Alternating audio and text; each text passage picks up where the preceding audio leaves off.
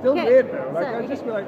Hi Paul, this is Shanny. We're at the launch for the T3 Aurelia awesome Nervous Simonelli machine. I've got James Hoffman here, who is, by the way, the 2007 Barista Comp Champion in Tokyo. He's awesome.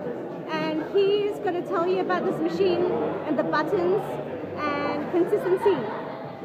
Okay, over to James. Alright, I'm not going to talk too much. All I want to say is that something that I think we underestimate a lot is how important buttons are. They're the main way we interface with the machine, and bad ones really ruin a barista's day.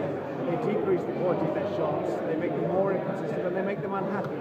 And I would strongly recommend talking with your baristas about their feedback on buttons, on their experience, the user interface they have, and maybe where they want to go in the future, is all I'm going to say there. So have a lovely chat with your lovely staff. Thank you. There you go. There are lots of vibration with me nodding. Thank you. Over and out. Shanny, 19th of September 2012. Cheers.